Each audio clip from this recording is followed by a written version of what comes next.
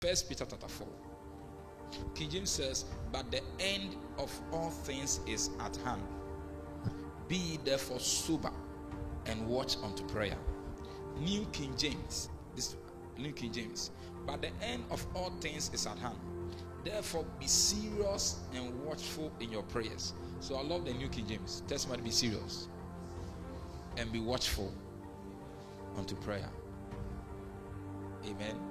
The Bible is trying to tell us that we are in the end time. Tell somebody, we are in the end time. Everything that is happening is telling us that we are not nearing the end time, we are within the end time. So the end has come. We are in the end time, and the Bible said we should be serious. Serious. The word sober is not quietness. You know, it says somebody sober, somebody relax. No. The New King James said it means serious and watch unto prayer. The meaning of the watch unto prayer means that sit down, analyze what is happening, and navigate yourself through the situation and commit it into prayer. Hey, I get what I'm saying. And when you are praying, add seriousness into the prayer. In fact, you must take life seriously. Life is not an entertainment. Hello? Life is not a dress rehearsal. Life is not Valentine. Life is not Christmas. Those of you that are chasing people, Christmas gift, Valentine gift, holiday gift, Saturday gift, Sunday gift, such a argument. Life is a serious business, and to those who succeed are serious people. Go and ask those rich people and tell you how many hours did they sleep. Everything is coming to an end. So be serious in your behavior and keep on the watch with prayer. Be serious. Be serious. You cannot be chasing girls while you are in school because what? You are not paying your fees because of girls and boys. No. Your parents are sweating to pay your school fees, and you didn't discount your just school fees. You are not admitted into a certain guy's room. You are admitted into the classroom. Am I communicating? So every semester you are chasing girls, you are chasing boys. Your end has come. Be serious. Tell somebody, be serious. Yeah, be serious.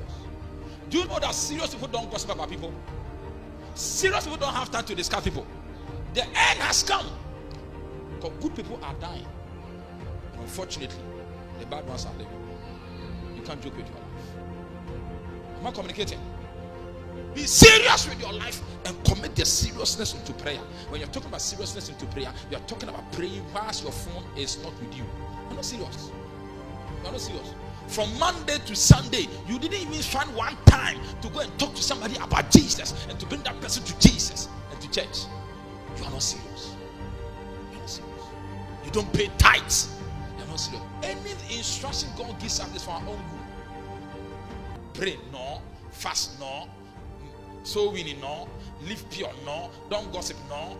So you don't want to do what God wants you to do, but you want God to do for you what you want Him to do.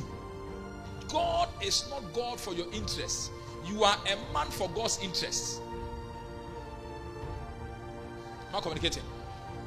Go and read Genesis chapter 1. The reason why God created man. God said, let us make man in our image after our likeness. Then He gave me instruction to take care of the things I have created. Your reason why you are alive is to do God's instruction, not for God to do your instruction. For information, you are here for God to use you, not for you to use God. Be serious with your academics. Hello? If you are married, be serious with your marriage. Are you following?